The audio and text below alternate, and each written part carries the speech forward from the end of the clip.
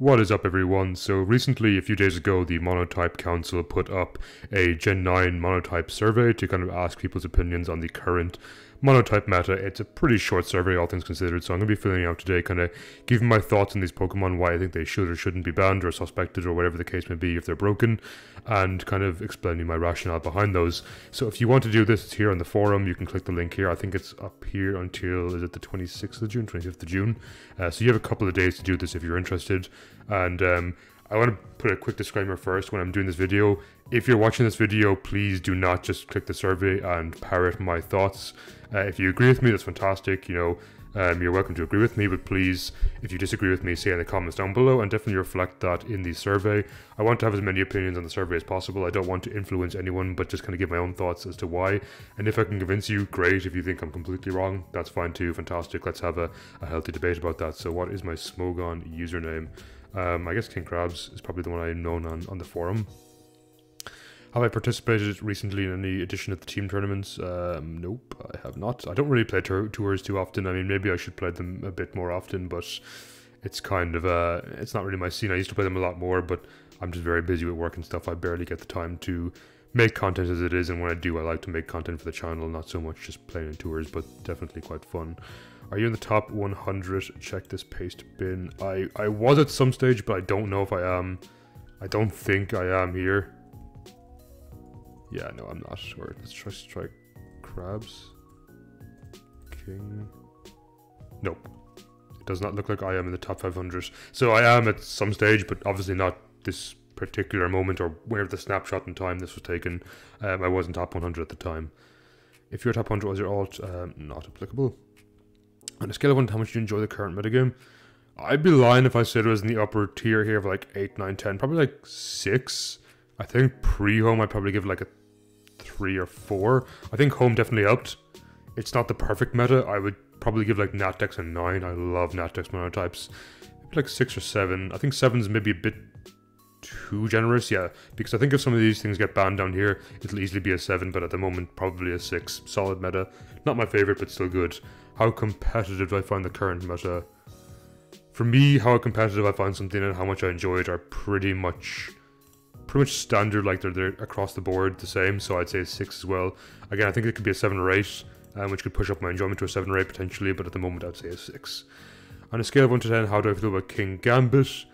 1 means not broken at all, where 5 means very broken. So let's look at King Gambit here. I mean, its stats are incredible, and Supreme Overload is an incredible ability. On paper, I feel like it's super broken, but honestly, I haven't had like a huge amount of issue with it. Now, I'm generally quite liberal with bans and stuff. I'm like, yeah, ban stuff. Let's the meta develop without stuff getting in the way. So typically speaking, I would be very pro-ban. But in this situation, I kind of feel like it's not entirely broken, but it's not entirely healthy either. I'd probably give like a 3. I think Steel and Dark are both very good types. You have Bisharp if it got banned. Maybe I give it a 4. I don't think it's necessarily broken, but I would rather see a meta without it personally, because 2 top tier types don't necessarily need this amazing tool. The types would still be amazing without it, and there are some lesser types that would struggle a lot with King Gambit, especially if you don't really carry fighting coverage, which I think most teams do, but the odd team might not. I'll give it like a 4.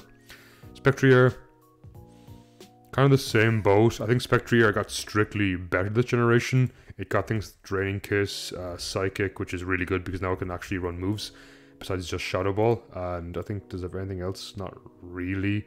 Hex, Dark Pulse are fine. Terra Blast if you want a normal move. Mud Slap, Mud Shot for some reason if you're desperate for ground.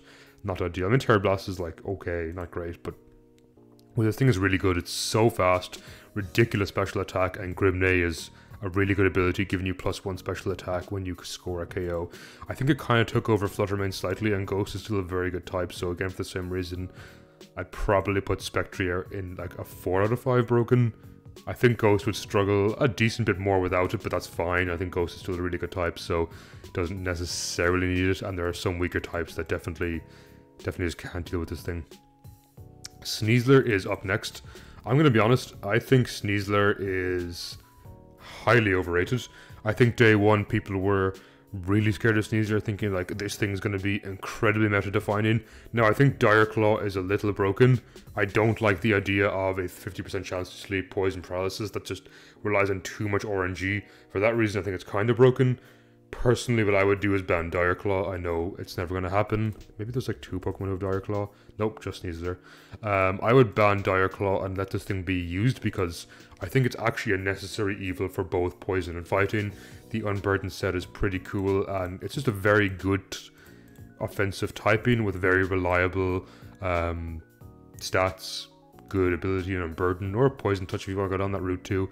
It's kind of a bit like Sneasler, and in fact it's very offensive, very fast, aggressive, which kind of fighting likes, and Poison doesn't necessarily use a lot, but it's kind of a nice addition to the team all the same.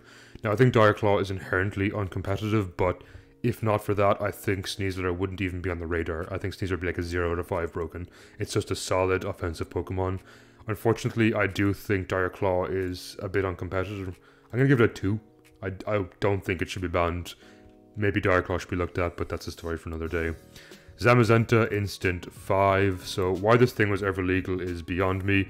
I know it's not the Zamazenta Crown, which is like a million times more broken, but even still, this thing is just really fast, really good defense. You can run like Assault Vest, bulky special defense. The attack is nothing to sniff at, has a fantastic move pool. Personally, I'm a big fan of like Iron Defense, Body Press, Sub, and Crunch for ghosts. This thing can be so hard to break through, and it's just really good against a lot of physical offensive Pokemon, and just gives a lot of kind of more physical teams a lot of trouble. Fighting is pretty okay now actually, but the Fluttermane's still around, granted, but Fluttermane definitely got a lot of manners put on it in the last few weeks with the home release. Still definitely a good Pokemon, still Fairy and Ghost are very good types, but I think Zamazenta and Fighting as a whole got a lot of tools, and I'll be very happy to see Zamazenta gone. Xianpao is kind of a weird one, because I think yes, it's kind of broken, but also a necessary evil for something like Ice, because Ice is terrible. If you've watched any of my recent videos, you'll see me, or I actually did a video recently with Nathan Likes Chicken, so check that out. We talk about what kind of types got the most tools in Pokemon Home, or what the kind of balance is like now after Pokemon Home, and we both kind of agreed that Ice got basically nothing, and stripping that nothing from stripping Xianpao from nothing is just kind of cruel for Ice in my opinion. Though that said, I wouldn't be totally opposed to see it gone on Dark, because I think Dark is going to become the next meta-defining type with things like Dual Screens, Gold Trace, and Xianpao. Yeah, I'm pretty scared for the future of Dark. I think it could be really good. Now, unfortunately, I think for that reason, Xianpao might get banned because it's so good on Dark, which is going to make Ice pretty much completely unviable in my opinion. Again, if we were looking to complex ban things, I would say Xianpao is probably like a 4 on Dark and maybe like a 1 or maybe like a 2 on Ice. So I guess the average of that is 3. I don't necessarily want to see it go for Ice's sake, but I think overall it might be healthier in the long run for this thing to go. And are there any other current metagames that you believe Pokemon in the metagame that deserve a suspect test? Absolutely. And those two are Landorus, Incarnate. Actually, I must spell these names right because I cannot spell. Lando and Urshifu Rapid Strike. These things are so good. These things are always good. As you can see them here, they've been kind of sitting in the homepage for a while now. But this generation, I think the two got crazy buffs. Now, correct me if I'm wrong, I don't recall Landorus having nasty plot prior to this generation. And if you look at its stats, you're probably thinking the stats are okay, not particularly amazing. However, it does get access to Sheer Force and Life Orb, making this thing, not Love Orb, Love Ball, Life Orb, making this thing ridiculously powerful. Now, I've even seen sets run things like Rock Slide, oops, maybe do minus there, and they run Rock Slide, kind of like this, to deal with things like Bug, Frostmoth, Volcarona and stuff, which could otherwise potentially get this in trouble. It doesn't even have to invest at all into attack to get this a pretty nice 287, and 329 special attack is kind of meek, but it is Sheer Force and Life Orb boosted. You get things like Earth Power, crazy powerful, and Stab boosted, and Sheer Force, Life Orb boosted. You get like Sludge Wave for grass types. You get Rock Slide, which is actually Sheer Force, Life Orb boosted as well. You get Psychic for poison types as well, if for some reason they can resist Earth Power, like a Air Balloon or maybe even Crobat. I know it's not in this generation, it's in Natdex. All these kind of things add up to make, I think, Landorus Incarnate just crazy powerful, and honestly, too much for the generation, or this generation, in a more limited Pokedex. I think it can absolutely break through so many teams. I was recently fighting a ground team that had this with my bug team, and pretty much my only reliable way to win is hope it missed Rock Slide, and I could KO it back with Bullet Punch with Caesar, which is completely unviable, just to hope for a miss at 90%. And next up, Urshifu. Not only did I get punching gloves, which don't get me wrong, is kind of a double-edged sword because it means your moves no longer make contact, which means Unseen Fist doesn't necessarily work with Surging Strikes, but it does boost Surging Strikes even stronger. So this is now going to be Punching Glove boosted as well as Stab, and will always crit hit 3 times, and you are no longer affected by things like Rocky Helmet, Static, Flame Body, all those kind of things that traditionally Urshifu kind of feared, it no longer has to worry about.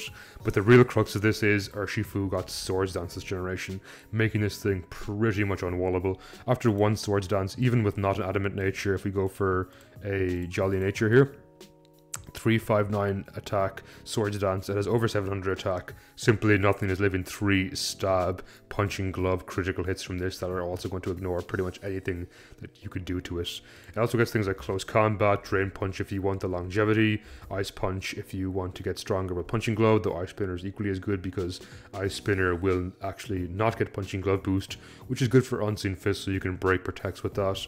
And just this thing's natural bulk is kind of crazy. Like, it maybe doesn't look amazing, 100, 160 is kind of like okay, but if you take it into account, it actually brought to my attention recently that's not too different from Conkeldur's bulk, and we all know Conkeldurr is very bulky. This thing also gets decently reliable recovery in Drain Punch, so yeah, I definitely want to see it banned alongside its Wicked Blowed brother. So they're probably the 2 main ones.